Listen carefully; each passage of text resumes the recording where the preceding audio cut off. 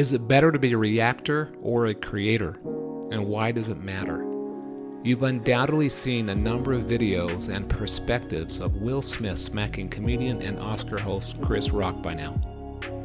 Rock commented offhandedly before presenting the Oscar for Best Documentary that he was looking forward to seeing Smith's wife, Jada Pinkett Smith, in G.I. Jane 2. Jada's bald head was the subject of Rock's remark.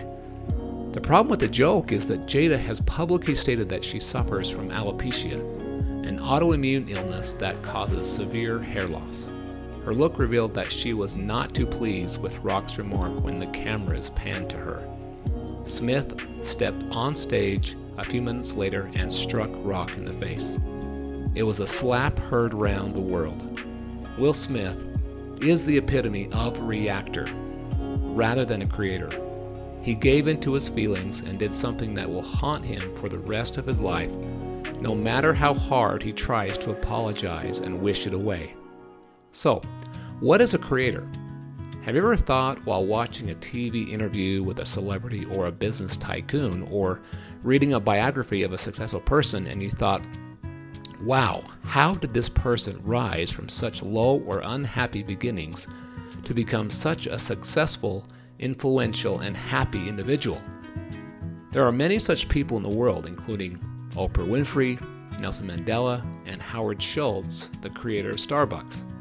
They rose from humble beginnings to become some of the world's most admired and richest people. There are numerous roads to happiness and success when it comes to happiness and prosperity. You can be a fantastic business person or a fantastic mom. You can either write lovely music or run a country. While there are numerous paths to happiness, there are only two types of people, and only one of them is likely to achieve true happiness and success throughout the course of their lives.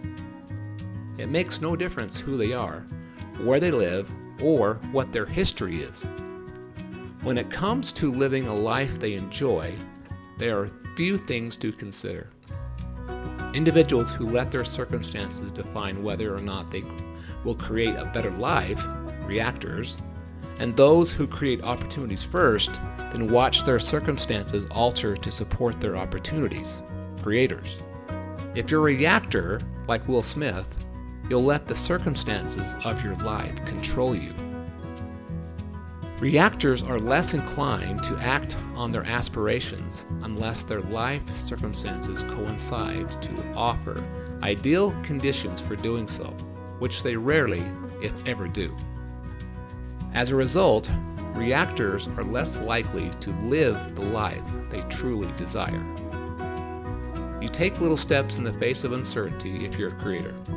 On the other side, if you're a creator, you don't wait to assess your current situation before taking action. Rather, you start with a vision such as, I'm going to buy a property by the sea and wake up to the fragrance of the sea.